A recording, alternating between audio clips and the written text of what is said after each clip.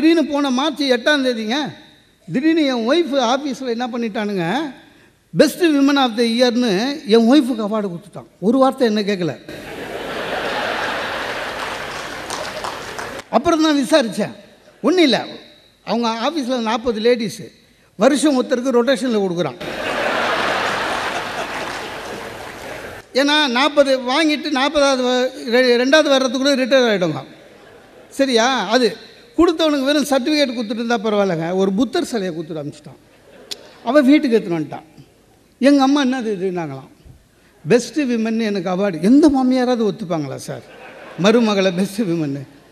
சரி, எங்கள் அம்மாவுக்கு சண்டை எப்படி ஆரம்பிக்கிறதுன்னு தெரியல. டக்குன்னு நம்ம நாங்கள் இது நான் கையில் புத்தர் வீட்டுக்குள்ளே இருக்கக்கூடாதுன்ட்டாங்க எங்கள் அம்மா. ஒன்றும் இல்லை, அவார்டு வாங்கினது பிடிக்கல, புத்தர் வீட்டுக்குள்ளே இருக்கக்கூடாதுன்னு. ஏன்னா எனக்கு தெரியும் புத்தர் வீட்டில் இருந்தால் வீடு விளங்காதுன்றாங்க எங்கள் அம்மா. நான் போய் நடுவில் மாட்டினேன். இது சண்டை போடுது, அது சண்டை போடுது. எங்கள் அம்மா சொல்கிறாங்க, எங்கள் அம்மாவுக்கு புத்தரை பற்றி தெரியாதுங்க. எங்கள் அம்மாவுக்கு தெரிஞ்ச புத்தர் யாருன்னா, நடு ராத்திரியில் மனைவியையும் குழந்தையும் விட்டு விட்டு போனவர், அவ்வளோதான் எங்கள் அம்மாவுக்கு தெரியும். நான் அவங்கக்கிட்ட உட்காந்து புத்தர் போதி மரத்துக்கு போனார், அது கீழே தான் உட்காந்தார், அங்கே தான் ஞானம் கிடச்சிது, 8 பேருண்மைகள் சொன்னார், இதெல்லாம் சொல்ல முடியாது. எங்கள் அம்மா ஒத்துக்க மாட்டாங்க. ஒரே இவன் உடனே குதிக்கிறான், எனக்கு இந்த வீட்டில் எனக்கு ஒரு உரிமை இல்லையா, என் புத்தரை இங்கே வைக்கக்கூடாதா? இவர் எங்கள் அம்மா சொன்னாங்க, பார்த்தியாடா நான் சொன்னது சரியாச்சா, புத்தர் வந்து சண்டைப்பார் அப்படின்னாங்க. ஆரம்பிச்சு வச்சுது அவங்க தான், புத்தர் வந்து சண்டைப்பார். கட்சியாக ஒரு வழியாக நானே சொன்னேன், இங்கே இவங்களுக்கு புத்தர் அருமை தெரியல, உன் அருமைன்னு தெரியல. நீ ஆஃபீஸில் உன் டேபிளில் வை, போகிற வரவெல்லாம் புத்தரை பார்ப்பான், நீ தான் பெஸ்ட்டு விமன், போ. அட்ஜஸ்ட் பண்ண வாழ கற்றுக்கணும் சார். சில பேர் ரொம்ப கஷ்டப்படுத்துவாங்க. கூட இருக்கிறவனே நமக்கு எதிரியா நண்பனான்னு தெரியாது. நம்ம எந்த அளவுக்கு நேசிக்கிறோமோ, நம்ம எந்த அளவில் இருக்கிறோமோ அவனும் அந்த அளவில் இருப்பான்னு சொல்ல முடியாது. ஏன்னா சில சமயம் இருக்கான், இந்த சினிமா பார்க்கும்போது சார் சொன்ன மாதிரி சினிமா பார்க்கும்போது கூடவே கதை சொல்கிறவன் இருக்கான். இல்லைன்னா எதிர்த்து கமெண்ட்டு சொல்லுவான், சார் என் ஃப்ரெண்டு கூட போனேன், ஏன் போனேன்னு அப்புறம் தான் ஆயிடுச்சு. ஒரு சினிமாவில் ஒரு சீனு 200 ரூபா டிக்கெட்டுங்க. ஒரு சீனு நல்ல பிரம்மாண்டமான சீனு, மழையில் ஹீரோயின் ஆடுது டான்ஸ். இப்போ ஹீரோயின் உண்மையாக டான்ஸ் ஆடுறதே பார்க்குறதே பெரிய விஷயம் இல்லையா? ஏன்னா ஒரு காலத்தில் உண்மையிலே டான்ஸர்ஸ் ஆடிருந்தாங்க, அந்த கதாநாயகிகளுக்கு டான்ஸு தெரியும். அதை பார்க்கலான்னு ஆசையாக பார்க்கும்போது பக்கத்தில் நம்ம பாக்கியராஜ் சார்லாம் ஆடுவாங்க, அப்புறம் அந்த தமாஷா பார்த்துட்டு அதை விட்டுருவோம். இது அந்த பொண்ணு ஆடுது. இவன் சொல்கிறான், நீ வேணா பாரு, இன்னும் 3 மாதத்தில் இந்த அம்மாவுக்கு வெரிகோஸ் வெயின் ப்ராப்ளம் வரும்ன்றான். என்னடானா, ஆமாம் எனக்கு தெரியும், நான் வாஸ்குலர் சர்ஜன் தான். அதாவது எதுக்கு எதுன்னு தெரியாமலே வாழ்க்கையில் வாழலாம். சில பேருக்கு மட்டும் வாழ்க்கையை இன்பமாக எப்படி கொண்டு செல்ல வேண்டும்னு தெரியாது. எப்படி பிரச்சனை, சில பேர் வாயால் மாட்டுவான் சார், சில பேர் செய்கையால் மாட்டுவான் சார். கூப்பிட்டா எங்கே வேணாலும் வராங்க, கூட வராங்கன்றதுக்காக ஒய்ஃபை எல்லா இடத்துக்கும் கூட்டின்னு போகக்கூடாது. அதுக்குன்னு ஒரு வரமுறை இருக்குது. லட்சுமி மேடத்துக்கு என் மேலே லைட்டாக கோவம் இருக்குது, எனக்கு தெரியும். ஏன்னா வந்து நின்ன உடனே என்கிட்ட சொன்னாங்க, உங்களுக்கு கல்யாணம் ஆகிடுச்சு இல்லை, ஏன் அப்படி பேசுகிறீங்க அப்படின்னாங்க. அதாவது எது என் ஃப்ரெண்டு ஆஃபீஸுக்கு இட்டு போயிட்டான் ஒய்ஃபை. ஆஃபீஸில் ஃபங்க்ஷன் நடக்குது, அங்கே போய் கூட்டும் போகிறதுன்றது ஒன்று, இன்னொரு ஆஃபீஸ்லலாம் கூட்டின்னு போகக்கூடாது. அந்த அம்மா வந்தது உள்ளே, இவன் பார்த்தியா எனக்குன்னு எவ்வளோ பெரிய நல்ல ஒரு ரூமு சரின்னுச்சு. அப்புறம் இப்படி பார்த்தா இவன் சீட்டு எதிர்க்க ஒரு பொண்ணு பளிச்சுன்னு, இந்த அம்மா விட அழகா.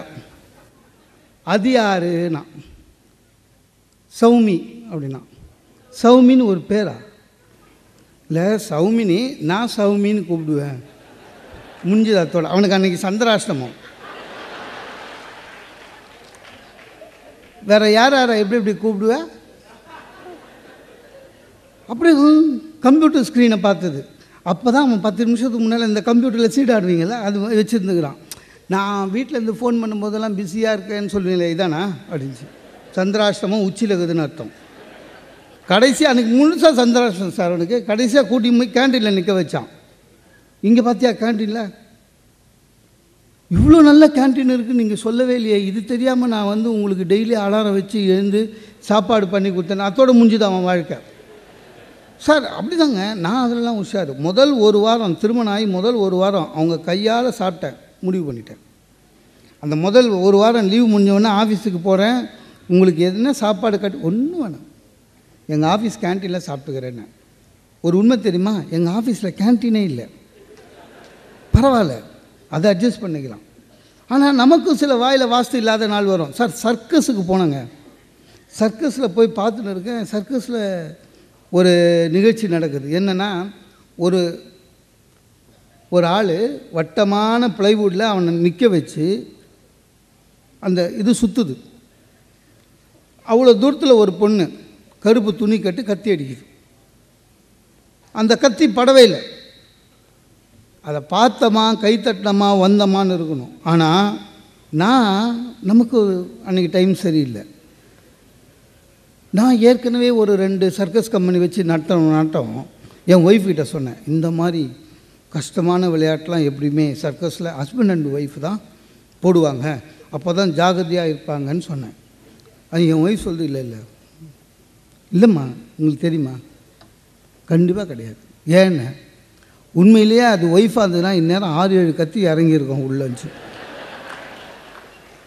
நல்ல காலம் நான் சர்க்கஸில் வேலை செய்யலை, இல்லைன்னா நம்ம நிலைமை என்ன? எல்லாமே நாம் என்ன நினைக்கிறோமோ அதையே வாழ்ந்து காட்ட வேண்டும்.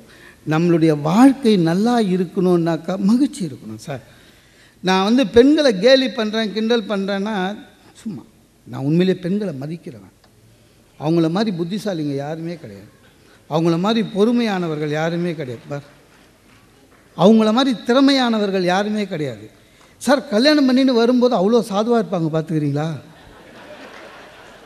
ஒரே மாதம் நம்மளை டேக் ஓவர் பண்ணுவாங்க, 3 மாதம் வீட்டையே டேக் ஓவர் பண்ணிவிடுவாங்க. அந்த சாமர்த்தியெல்லாம் வராதுங்க. நம்ம இன்னும் 10-15 வருஷம் ஆகுது, இன்னும் எவனாவது கேட்டால் வீட்டில் கேட்டு சொல்கிறேன்றேன். நம்ம ஒய்ஃபு நீங்கள் செய்யுங்க சார், நான் அவர்கிட்ட சொல்லிக்கிறேன்ட்டு. டிஃப்ரெண்ட் பார்த்தீங்களா? நம்மளுக்கு அது வரவே வராதுங்க. சார் மாமியார் மருமகள் சண்டை வருது, மாமனார் மருமகள் சண்டை வருதா? வராது. ஏன்? 2 அடிமை ஜாதி, 2 அடிமைகளுக்குள்ள சண்டை என்றைக்குமே வராது. சார் பையன் கல்யாணம் பண்ணின்னு போகிறான் பொண்ணு வீட்டுக்கு, மாமனார் இப்போ காலில் விழுந்து எழுந்துக்கிறான், பலபலன்னு தண்ணி மாமனாருக்கு. ஆனந்த கண்ணீர்னு இவன் நினச்சான், இல்லை அது ஆம்பளை கண்ணீர். அட பாவி, யார் பெற்ற பிள்ளையோ, பரவாயில்ல வா, ஒரு சக அடிமையை பார்க்குற மாதிரி, இதுவரை நான் தான் கஷ்டப்பட்டேன், நீயும் வா. இந்த பூம்பு மாடு கூட்டி போகும்போதுங்க கூட கண்ணுக்குட்டியும் கூட்டி போவாங்க, பார்த்துக்கிறீங்களா? ஏன்? இந்த மாடு எப்படி தலையாட்டுதுன்னு சின்ன மாடு பார்க்கும், அது கற்றுக்கும். அந்த மாதிரி எந்த மாப்பிள்ளையை நம்பிடலாம் சார், மருமகளை நம்ப முடியாது. ரொம்ப உஷாராக இருக்கணும். மாப்பிள்ளையை நம்பி நம்ம வீட்டு ஃபங்க்ஷனுக்கு கூட்டி போகலாங்க. ஒரு கல்யாணமா, வாங்க மாப்பிள்ளைன்னு சொன்ன மாதிரி தெளிவாக நம்ம வாங்கி கொடுத்த சஃபாரி சூட்டை போட்டுப்பான், கூட வருவான், ஒரே இடமா உட்காருவான். இந்த கிளப்லெல்லாம் பவுன்சர் இருக்காங்களே அந்த மாதிரி ஒரே இடமா உட்காருவான், முதல் பந்தி சாப்பிடுவான், நேராக கூட்டி போனாக்கா ஃபோட்டோவுக்கு நிற்பான். வெளியில் வரும்போது அவனையும் ஒரு கணக்கு காமிச்சு தாங்க போய் வாங்கி வந்துடலாம். ஆனால் மருமக பாருங்கள், கல்யாணத்துக்கு கூட்டி போனோம்னா உள்ளே நுழையும் போது பார்த்திங்கன்னா சிவனடியார் மாதிரி வருங்க. அது நுழைஞ்சோன்னா அந்த கும்பலை தீவிர மாதிரி உள்ளே போய் என்ன பண்ண முடியும்? எதுவாக இருந்தாலும் ரொம்ப பெண்களை வணங்குகிறேன். அவங்கள மாதிரி பொறுமைசாலி யாரும் கிடையாது. அந்த பொறுமை ஆண்களுக்கு இருக்கவே இருக்காது. என்னைக்காவது ரிமோட்டை ஆம்பளைக்கிட்ட குத்து பாருங்க சார், 5 நிமிஷம் மேலே ஒரு சேனலில் இருக்க மாட்டான், அப்படி இப்படி. ஆனால் லேடிஸ் அப்படி கிடையாது. அதை 10:30 மணிக்கு போட்டு வச்சுதுங்கன்னா சேனல்காரனை மூடிட்டு படுமா அப்படின்னு அந்த பொறுமை நமக்கு கிடையாது. நம்ம எது சார் லுங்கி என்னைக்காவது இல்லை, ஆண்களை சொல்கிறேன், லுங்கி என்னைக்காவது கழட்டி மடித்து அழகாக போட்டிருக்குமா? இல்லை. சில பேரில் ரொம்ப அநியாயம். ஒய்ஃப் ஊரில் இல்லாத போது பாருங்கள், கழட்டி அந்த ரவுண்டில் அப்படியே விட்டு ஆஃபீஸ் போயிடுவான். சாயங்காலம் ரவுண்டு உள்ளே எழுந்துட்டு அப்படியே ஏற்றுப்பான். பெண்கள் அப்படி இல்லை. பெண்கள் பொறுமைசாலி, ரொம்ப பொறுமைசாலிங்க, ரொம்ப திறமையானவர்கள். நேரத்தை எப்படி பயன்படுத்தணும்னு பெண்களை கேளுங்க சார், சொல்லுவாங்க. நம்மளாலலாம் முடியவே முடியாது. நேற்று வச்ச நெயில் பாலிஷுங்க, நேற்று தான் வச்சுது. நேரத்தை எப்படி பொண்ணாக பயன்படுத்துகிறாங்க பாருங்கள். நெயில் பாலிஷ் நல்லா இருக்குது, 25 நிமிஷம் ரிமூவராம், 25 மினிட்ஸ். அதுக்கப்புறம் அடுத்த 30 நிமிஷம் புது கலர், அதை 20 நிமிஷம் ஊதுறான், ஃபூன்னு. நம்மளால் முடியவே முடியாது. குழந்தைக்கு கூட அவ்வளோ ஊதி சாதம் போட்டு நான் பார்த்ததில்ல. அந்த நகத்தை எப்படி நம்ம சும்மா வேகமாக போகிறது வர்றதோடு சரி. அதே மாதிரி எவ்வளோ புத்திசாலிங்க நீங்கள் பாருங்கள் சார். குழந்தை வளர்ந்தவுடன் ஒரு 10 வயசு வந்துச்சுன்னா அந்த பையன் மூளையில் ஏற்றிடுவாங்க, என்ன அவனை கஷ்டப்பட்டு வளர்க்குறது அம்மா தான். பையனே அப்படி தான் நம்புகிறான். அந்த நம்பிக்கையை பையனுக்கு கொடுக்குறது அம்மா. நம்ம பென்ஷன் வாங்கி அது வாங்கி பிஎஃப் வாங்கி கையில் கொடுத்து ஒன்றும் கிடையாது. ஆமாங்க, பையனுக்கு எது வேணும்னாலும் அவன் அம்மாவை தான் கேட்குறான். சிப்பி எங்க, சோப்பு எங்க, இது வேணும் அது வேணும், எல்லாம் அம்மா தான் கேட்குறான் பையன். நம்மக்கிட்ட ஒன்று தான் கேட்குறான், அம்மா எங்கன்னு. அப்படி மாற்றிடுறாங்க சார். பையன் நம்ம ஆஃபீஸில் இருக்கும்போதுங்க எப்படியாவது, சின்ன குழந்தை தான், ஆஃபீஸில் இருக்கும்போது எப்படியாவது அவனை தூங்க வச்சுட்டு 5 மணிக்கு வரும்போது அவன் தூங்கி எழுந்து பிரிஸ்காக எவ்வளோ வாலாட்டமோ ரெடியாக இருப்பான். வந்துட்டிங்களா ஆஃபீஸ்லேருந்து, இந்தாங்க குழந்தைக்கு வேடிக்கை காமிங்க. என்ன வேடிக்கை காமிக்குது? நம்ம குழந்தை தான். அந்த 8-9 கிலோ கையிலே வச்சுன்னு இருக்க முடியலங்க. அவனை கீழே விட்டு சோஃபாலே நடக்கிறான், கிறுக்கிறான். சரி வெளியில் கூட்டி போய் வேடிக்கை காமிக்கலான்னு அந்த எதிர் வீட்டை ஆண்டி பாடுறா அப்படின்னு வேடிக்கை காமிச்சான். அப்படியே நம்மளும் பழகிக்கலான்னு தான். ஆண்டி பாடுறான்னா ஓன்னு அழுகுறான். அவனுக்கு என்னென்னா வீட்டுக்குள்ளேயே அவங்க அம்மாவை கிட்டத்தில் பார்க்கணும், ஆனால் நம்ம மடியில் இருக்கணும். அந்த மூஞ்சை பார்க்கறதுக்கு அவனுக்கு போர் அடிக்கலைங்க. நம்ம எவ்வளோ நேரம் பார்க்குறது? எங்கே போனாலும் வேடிக்கை காமி. டாக்டர் வீட்டுக்கு போகிறேன், கொஞ்சம் அப்படியே குழந்தைக்கு வேடிக்கை காமிங்க. என்ன வேடிக்கை காமிக்குது டாக்டர் வீட்டில் அப்படின்னு நர்ஸை காமிச்சேன். அவன் அதை பார்த்து ஒன்று இன்னும் அழுகுறான். எதுக்கு? எதுவாக இருந்தாலும் சரி, ஒரு கல்யாண வீட்டுக்கு போனாலும் சரி, முதல் பந்தியில் நம்மளை சாப்பிட சொல்லுவாங்க. நம்ம மேலே இருக்கிற அக்கறை இல்லை, குழந்தை கையில் கொடுத்துருவாங்க. வேடிக்கை காமி நீ, அவ்வளோதான். அவனை வச்சுன்னு கடைசி வரையும் அவனை வச்சுன்னு நம்ம தான் தவிக்கணும். எதுவாக இருந்தாலும் சில விஷயங்களை விட்டு விட வேண்டும், ரொம்ப கஷ்டப்படுத்தக்கூடாது. சில பேர் அந்த பண்பாடு, நான் இப்போ நாட்டுக்கு எது வேணும் அதை பார்த்து கம்பல் பண்ணக்கூடாது. எல்லாமே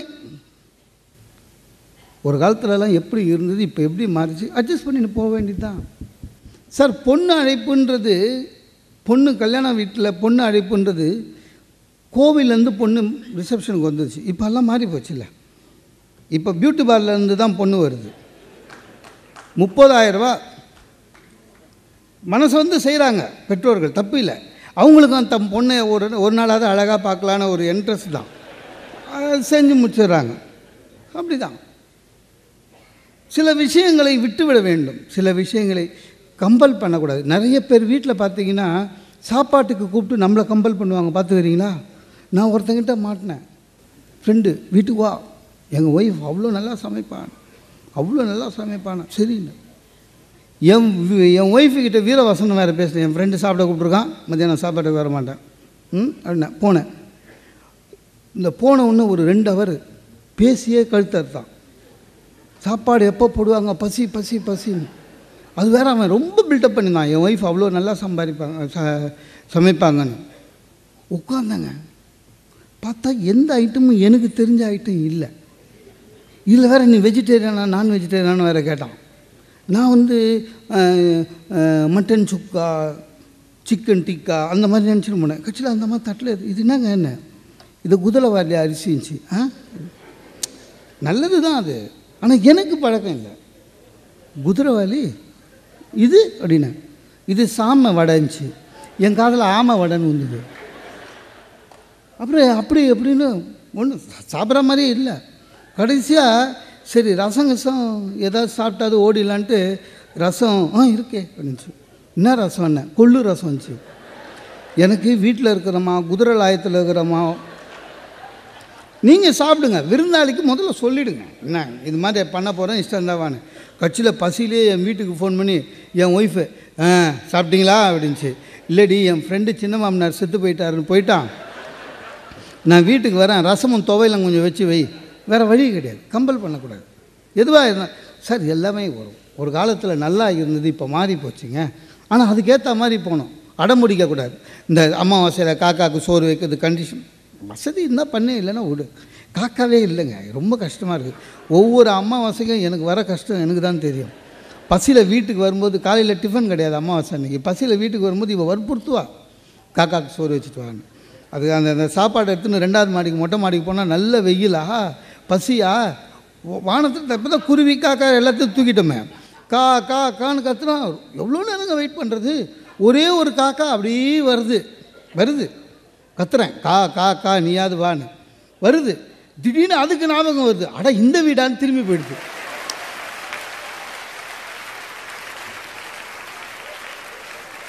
அதை மறுபடியும் வர வைக்க முடியல, கா கா கா கான்னு. ரொம்ப கஷ்டம், ரொம்ப. அதுவும் சில பேர் கீழே போய் சொல்லுவாங்களே, இது கீழே ஃபீட்பேக் வேறு கேட்ப பார்த்துக்கிறீங்களா? வாய் வச்சுதா? வச்சுது. என்ன சாப்பிட்டது? அப்பளம் சாப்பிட்டது. அதுக்கே தெரியுது இவன் எது பண்ணலையோ அதை மட்டும் வாயில் எடுத்துன்னு போயிடுச்சு.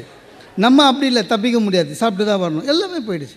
ஒரு காலத்தில் விருந்தாளிகளுக்கெல்லாம் வெள்ளி டம்ளரில் காஃபி கொடுத்தோம் சார். ஏன்? அவனை கௌரவப்படுத்துறது. இப்போ எல்லாம் போச்சு. எந்த வீட்டுக்கு போனாலும் பார்த்தீங்கன்னா கதவை தந்தாலே ஏதோ குரியர் பாய் அனுப்புகிற மாதிரி பார்க்குறாங்க. வா அப்படின்றான். டிஸ்போசபிள் கிளப்பில் தராங்க விருந்தாளிக்கு. ஏன்னா இதை அப்படியே தூக்கி போட்டுடலாம் சார்னு. உறவுகளே இப்போ டிஸ்போசபிள் ஆகிடுச்சு. அது ரொம்ப கஷ்டம். உறவுகளை பேண வேண்டும், நட்பை பேணுங்கள், மகிழ்ச்சியாக இருங்கள். வாய்ப்புக்கு நன்றி.